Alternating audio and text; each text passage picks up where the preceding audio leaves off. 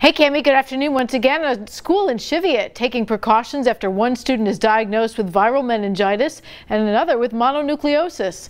St. Martin's will be closed Thursday and Friday so the school building can be thoroughly disinfected. Neither the Hamilton County Health Department nor the archdiocese required that shutdown, but school officials decided to do it on their own to minimize the spread of germs. Viral meningitis does not pose the same risk to others as bacterial meningitis. We are told that student is recovering well.